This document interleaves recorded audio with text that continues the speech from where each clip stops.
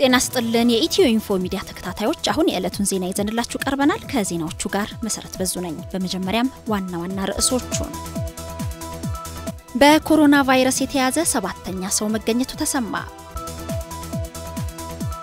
አፍሪካውያን የኮሮና ቫይረስ ወረርሽኝን አስመልክቶ ሊከሰት ለሚችል የከፋ ሁኔታ ራሳቸውን ማዘጋጀት እንዳለባቸው የዓለም ጤና ድርጅት ዋና ዳይሬክተር ዶክተር ቴድሮስ አድሃኖም አሳሰቡ የፌደራል ማረሚያ ቤቶች አስተዳደር ለ15 ቀን የታራሚዎችን ቤተሰብ ጥየቃ ማገዱን አስታወቀ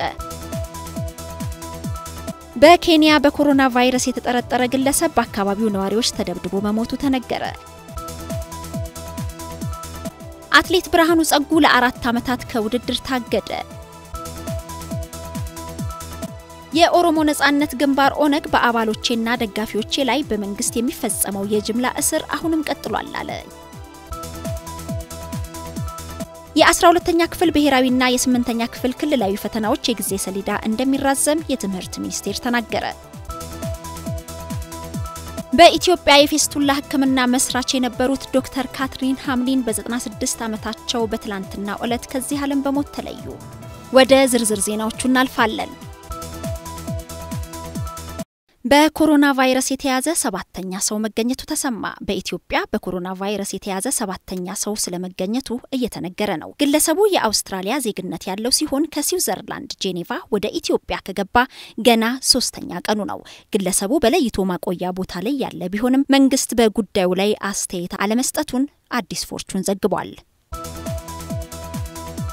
የፌደራል ማረሚያ ቤቶች አስተዳደር ለ15 ቀን የታራሚዎችን ቤተሰብ ጥየቃ ማገዱን አስታወቀ የፌደራል ማረሚያ ቤቶች አስተዳደር ከኮሮና ቫይረስ ስርጭት ጋር በተያያዘ ታራሚዎችን ለመጠየቅ ሲባል ለመጪዎቹ 15 ቀናት ታራሚዎች ከቤተሰቦቻቸው ጋር እንዳይገናኙ እግድ መጣሉን ተናግሯል የማረሚያ ቤቱ ጀነራል ኮሚሽነር ጀማል አባስ እንደገለጹት ክልከላው ለመጪዎቹ 15 ቀናት ተግባራዊ ይደረጋል ታራሚዎቹ የከፋ የጤና ችግር ካልገጠማቸው በስተቀር ወደ ሆስፒታሎች በሪፈራል እንደማይላኩም ተናግረዋል አስተዳደሩ በማረሚያ ቤቶች አካባቢ ሊከሰት የሚችለውን ችግር ቀድሞ በመለየት ለመከላከል ሂደቱ የተለያዩ የቅድመ ጥንቃቄ ስራዎችን እያከናወነ እንደሚገኝ ኢዜአ ዘግቧል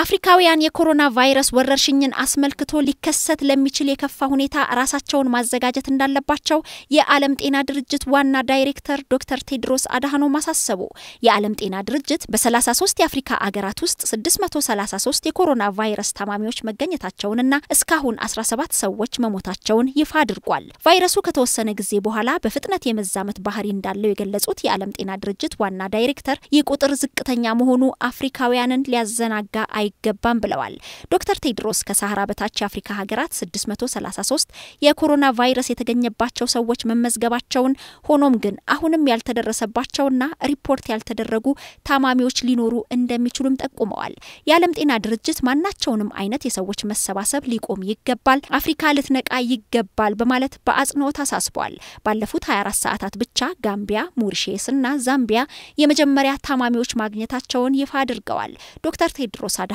ትላንት በሰጡት መግለጫ በዓለም አቀፍ ደረጃ የኮሮና ቫይረስ ታማሚዎች ቁጥር ከ200,000 በላይ መድረሱንና ከ8,000 በላይ ሰዎች ደግሞ መሞታቸውንም ገልጸዋል በሽታውን ይበልጥ ለመከላከል አገራት የበሽታው ምልክት ያለባቸውን ሰዎች መለየት መመርመር ማስታመምና ሌሎች ታማሚዎች መኖር አለመኖራቸውን መከታተል መሰረታዊ ጉዳይ መሆኑን መገንዘብ አለባቸው ሲሉ ተናግረዋል በርካታ አገራት ከድርጅታቸው የሚወጡ የጥንቃቄ እርምጃዎችን ተግባራዊ እያደረጉ መሆኑንም አመልክተዋል በኬንያ በኮሮና ቫይረስ የተጠረጠረ ግለሰብ በአካባቢው ነዋሪዎች ተደብድቦ መሞቱ ተነገረ ነዋሪዎቹ ግለሰቡን የደበደቡት በኮሮና ቫይረስ ተጠቅቷል በሚል ሲሆን ግለሰቡ በደረሰበት ከባድ ድብደባ በሆስፒታል ህይወቱ ማለፉን ቢቢሲ ዘግቧል ግለሰቡ ነዋሪነቱ በደቡብ ምስራቅ የሀገሪቱ ክፍል ባለ ስፍራ ሲሆን የሀገሪቱ ፖሊስ በዚህ ድርጊት ተሳትፈዋል ያላቸውን ግለሰቦችንም ማሰሩ ተነግሯል በኬንያ በኮሮና ቫይረስ የተያዙት ሰዎች ቁጥር 7 መድረሱን የሀገሪቱ ጤና ሚኒስቴር አስታውቋል አትሌት ብርሃኑ ጸጉ ለ4 ዓመታት ከውድድር ታገደ። አትሌት ብርሃኑ ጸጉ የተከለከለ የስፖርት አበረታች ቅመም መጠቀሙ በመረጋገጡ ነው ለ4 ዓመታት በማንኛውም ውድድር ላይ እንዳይሳተፍ እገዳ የተጣለበት። አትሌት ብርሃኑ ባለፈው መስከረም ወር ዴንማርክ ኮፐንሃገን በተካሄደው የግማሽ ማራቶን የግል ውድድር ላይ የተከለከለ የስፖርት አበረታች ቅመም በመጠቀም ተጠርጥሮ ለ7 ወራት ጉዳዩ ሲጣራ መቆየቱ ይታወሳል። በተደረገው ተጨማሪ ማጣራትም አትሌቱ በግሉ በተሳተፈበት ውድድር ላይ በስፖርት የተከለከለ አበረታች መድኃኒት መጠቀሙ ተረጋግጧል። አትሌቱ የፈጸመው ጥፋት የመጀመሪያው መሆኑን ግምት ውስጥ በማስገባት ከፈረንጆቹ መስከረም 15 ቀን 2019 ጀምሮ እስከ መስከረም 14 ቀን 2023 ድረስ ለ4 ዓመታት ከማንኛውም ሀገር አቀፍም ሆነ ዓለም አቀፍ ውድድር እንዳይሳተፍ እገዳ ተጥሎበታል። ከዚህ በተጨማሪም በዚህ ውድድር ላይ ያስመዘገበው ውጤትና ሽልማት እንዲሰረዝ ውሳኔ መተላለፉን ከኢትዮጵያ ብሔራዊ የጸረ አበረታች ቅመሞች ጽሕፈት ቤት የተገኘው መረጃ ያመለክታል። የኦሮሞ ነጻነት ግንባር ኦነግ በአባሎቼና ደጋፊዎቼ ላይ በመንግስት የሚፈጸመው የጅምላ እስር አሁንም ቀጥሏል አለ። የግንባሩ ሊቀመንበር አቶ ዳውድ ኢብሳ ከሌሎች ባልደረቦቻቸው ጋር በመሆን ዛሬ በሰጡት መግለጫ እንዳሉት በአዋሽ 40 ብቻ 1800 ሰዎች ታስረዋል። ቡራዮ ከተማ የተለያዩ አካባቢዎችም 400 ያህል ሰዎች ታስረው እንደሚገኙ መረጃው እንዳላቸው አቶ ዳውድ ተናግረዋል። በጉዳዩ ዙሪያ ግንባሩ ተደጋጋሚ ውይይቶችን ከመንግስት ጋር ኦነግ አካሂዷልም ብለዋል። ግንባሩ መሰል ውይይት ወደፊትም ከመንግስት ጋር የማካሄድ ፍላጎት ቢኖረውም ህዝቡ በመንግስት ላይ ግፊት እስካላደረገ ድረስ አለመግባባቱ ይፈታል የሚል እምነት የለንም ሲሉ ተናግረዋል። የ12ኛ ክፍል ብሔራዊና የ8ኛ ክፍል ክልላዊ ፈተናዎች የጊዜ ሰሌዳ እንደሚራዘም የትምህርት ሚኒስቴር ተናገረ። ትክክለኛ የመፈተኛ ጊዜዎቹን ትምህርት ሲጀመር አሳውቃለሁ ብሏል። ለፈተናዎቹ የጊዜ ሰሌዳ መራዘም የኮሮና ቫይረስ በመክንያትነት የተቀመጠው ከዚሁ ቫይረስ መከሰት ጋር ተያይዞ ለ15 ቀናት ትምህርት መዘጋቱ ይታወቃል። በዚህን ጊዜ ተማሪዎች ቤታቸው ሆነው መጽሐፍቶቻቸውን እንዲያነቡና ትምህርት በሬዲዮ እንዲከታተሉ የትምህርት ሚኒስቴሩ ዶክተር ጌታውን መኩሪያ ተናግረዋል። ወላጆችም ለልጆቻቸው ተገቢውን ክትትል እንዲያደርጉ መክረዋል። ሚኒስትሩ መምህራንም ትምህርት ሲጀመር የባከነውን ጊዜ ለማካካስ ራሳቸውን እንዲያዘጋጁ አሳስበዋል። ትምህርት ቤቶችም ተማሪዎች ትምህርት ሲጀመር ንጽህናቸውን የሚጠብቁባቸውን አማራጮች ማዘጋጀት ይኖርባቸዋል ብለዋል። ሚኒስትሩ በየደረጃው እስከ ትምህርት ቤቶች ድረስ ይህንን የሚከታተል አብይ ኮሚቴ ማዋቀሩንም ተናግረዋል። ለ15 ቀናት የተዘጋው ትምህርት የሚከፈትበት ቀን በወረርሽኙ ስርጭት መቀነስ ላይ የተመሰረተ ይሆናል ተብሏል። በኢትዮጵያ የፌስቱላ ሕክምና መስራች የነበሩት ዶክተር ካትሪን ሃምሊን በ96 ዓመታቸው በትላንትናው ዕለት ከዚህ ዓለም በሞት ተለዩ። ዶክተር ካትሪን ሃምሊን በፈረንጆቹ ጥር 24 1924 ነበር የተወለዱት። አውስትራሊያ የተወለዱት ዶክተር ካትሪን የማህፀን ሐኪም ናቸው። ኒውዚላንድ የተወለዱት ባለቤታቸው ዶክተር ሬጊናልድ ሃምሊን ተመሳሳይ ሙያ ያላቸው ነበሩ። ካትሪን ሃምሊን ከሲድኒ ወጣ ባለች አነስተኛ ከተማ ያደጉ ሲሆን በፈረንጆቹ 1946 ከሲድኒ ዩኒቨርሲቲ በሕክምና ሳይንስ ተመርቀዋል። እንደ አውሮፓውያን አቆጣጠር በ1958 የኢትዮጵያ መንግስት አዋላጅ ሐኪሞችን በአዲስ አበባ ለዕልተ ፀሐይ ሆስፒታል ለመቅጠር ያወጣውን ማስታወቂያ ሰምተው ነበር ወደ አዲስ አበባ የመጡት። በአመቱ 1959 የ6 ዓመት ልጃቸውን ሪቻርድን ይዘው ሐኪሞቹ ባልና ሚስቶች ውቅያኖስ አቋርጠው አዲስ አበባ እንደገቡ የታሪክ ድርሳናቸው ይናገራል። ካትሪን ሃምሊንና ባለቤታቸው ሬጌ ሃምሊን ወደ ኢትዮጵያ ከመጡ 60 ዓመታትን አስቆጥረዋል። በዚያን ወቅት ታዲያ ወደ ኢትዮጵያ ሲመጡ እቅዳቸው ለ3 ሳምንታት ብቻ ቆይተው ወደ ሀገራቸው በመመለስ የቀድሞ ስራቸውን ማሳለጥ ነበር። በዚያች ገና የኢትዮጵያን መሬት በረገጡባት ምሽት ግን አንድ የማህፀን ሐኪም ኢትዮጵያ ውስጥ ያለው የፌስቱላ ሁኔታ ልባችሁን ይሰብረዋል ሲል ይነግራቸዋል። በዚያን ወቅት ታዲያ እነ ሃምሊን የፌስቱላን በሽታ አይተው አያውቁም ነበር። ምክንያቱ ደግሞ የማህፀን ፌስቱላ በአብዛኛው የዓለም ክፍል ጠፍቶ ለዚሁ ተግባር ተብለው የተሰሩ ሆስፒታሎችም ተዘግተው ነበርና ነው። ኒውዮርክን የመሳሰሉ ትልልቅ ከተሞችም በሽታውን አጥፍተው ገና በ19ኛው መቶ ክፍለ ዘመን መገባደጃ አካባቢ ነበር የፌስቱላ ሆስፒታሎቻቸውን የዘጋጉት። በዚህ ነባራዊ ሁኔታ ውስጥ የኖሩት እነ ካትሪን ታዲያ ኢትዮጵያ ውስጥ ይበሽታ ምንም አይነት ሕክምና እንደሌለውና በርካቶችን እያሰቃየ እንደሆነ ዕውቀቱ አልነበራቸውም። ወደ ኢትዮጵያ መተው ነባራዊ ሁኔታውን ማየት ሲችሉ ግን ተገረሙ። በእርግጥ ያ የማህፀን ሐኪም እንደነገራቸውም ኢትዮጵያ ውስጥ በሚያጋጥመው ፈውስ አልባ የሴቶች የፌስቱላ በሽታ የነ ካትሪን ልብ ተሰበረ። ለ3 ሳምንታት የተባለው የኢትዮጵያ ቆይታ ተሰር ሰርዞ ተጨማሪ ወራትን ኢትዮጵያ ውስጥ ለማሳለፍ ወሰኑ። ምክንያታቸው ደግሞ በፌስቱላ የሚሰቃዩ የኢትዮጵያውያን እንስቶችን እንባ ማበስና ከስቃያቸው መገላገል ነበር።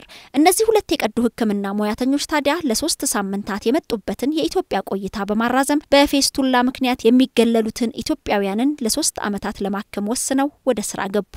ስራቸው ፈጣን ለውጥ አስመዘገበ። በተለይ በወሊድ ጊዜ የሚከሰተው የማህፀን ፌስቱላ ታማሚዎችን ከማሰቃየቱ በላይ በማህበረሰቡ ዘንድ በጥርጣሬ እንዲታዩ የሚያደርግና መገለልን የሚያስከትል ነበር። 3 ዓመት ሲሞላቸው ግን አዳዲስ የበሽታው ተጠቂዎች በመገኘታቸው ወደ አውስትራሊያ ከመመለስ ይልቅ በዚሁ ስራቸው ኢትዮጵያ ውስጥ መቀጠል እንዳለባቸው ባልና ሚስቱ ወሰኑ። ለስራቸው እንዲያግዛቸው አንድ የሕክምና ተቋም ማቋቋም ደግሞ ተከታዩ እቅዳቸው ነበር።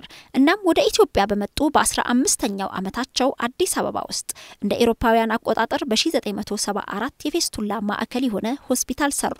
ይህ ሆስፒታልም ከ45000 በላይ ኢትዮጵያውያን ሴቶችን ከህመም ፈውሶ መደበኛ ህይወታቸውን እንዲመሩ አድርጓል። ዛሬ የኢትዮጵያ ሃምሊን ፌስቱላ ማዕከል የማህፀን ፌስቱላን ለማጥፋት በሚያደርገው ሁሉን አቀፍ ጥረት በዓለም አቀፍ ደረጃ በአርአያነት የሚታይ ተቋም ነው። በሁሉም ዘርፎች ውጤታማ ሙከራዎችን አድርጎ ሴቶችን ከህመማቸው ፈውሶ ወደ ትክክለኛ የህይወት መስመራቸው የሚያስገባና በቤተሰባቸውና በማህበረሰባቸው ያላቸውን ሚና እንዲያስቀጥሉ የሚያስችል ተቋም ሆኗል። ካትሪን ሃምሊን ፋውንዴሽን አንድ ዓላማ ብቻ ሰንቋል። ብቸኛ ዓላማውም ፌስቱላን ከምድረ ገጽ ማጥፋት ነው። ይህ የእርሳቸው ተቋም አቅም የሌላቸው የፌስቱላ ታማሚ ሴቶችን በነጻ የሚያክም ተቋም ነው። ዶክተር ካትሪን ሃምሊን ላደረጉት መተኪያ የሌለው አስተዋጽኦ የተባበሩት መንግስታት ድርጅት እውቅና ሰጥቷቸዋል። የአዲስ አበባ ዩኒቨርሲቲ የክብር ዶክትሬትንም አጎናጽፏቸዋል። እንዲሁም የኢትዮጵያ መንግስት የክብር ዜግነትንም ሰጥቷቸዋል። ለ3 ሳምንታት ስራ ከአውስትራሊያ ወደ ኢትዮጵያ የመጡት ዶክተር ካትሪን ሃምሊን የፌስቱላ ታማሚ ኢትዮጵያውያን ሴቶች ስቃይ ቀሪ የግል ህይወታቸውን አስረስቶ የበጎ አድራጎት ስራቸውን ብቻ ለ60 ዓመታት እንዲሰሩ አድርጓቸዋል። በዚህ ምክንያትም ኢትዮጵያን አገራቸው አድርገው ላለፉት 60 ዓመታት ከሞት ጋር የሚታገሉ የፌስቱላ ታካሚዎችን ወደ ህይወት እየመለሱ የሙያና የሞራል ግዴታቸውን ማድረግ ከሚችሉት በላይ ሲከፍሉ ከቆዩ በኋላ ዶክተር ካትሪን ሃምሊን አዲስ አበባ ውስጥ ባስገነቡት የፌስቱላ የሕክምና ማዕከል ቅጥር ግቢ ውስጥ በሚገኘው ቤታቸው በ96 ዓመታቸው ከዚህ ዓለም በሞት ተለይተዋል። መልካም ስራ ምንጊዜም ከመቃብር በላይ ነው። ነፍስ ሄር EthioInfo Media የተለያዩ ማህበራዊ ፖለቲካዊና ወቅታዊ ጉዳዮችን እያዘጋጀ ወደ እናንተ ያደርሳል። ሰብስክራይብ፣ ኮሜንት፣ ሼር በማድረግ ቤተሰቡን እናመሰግናለን።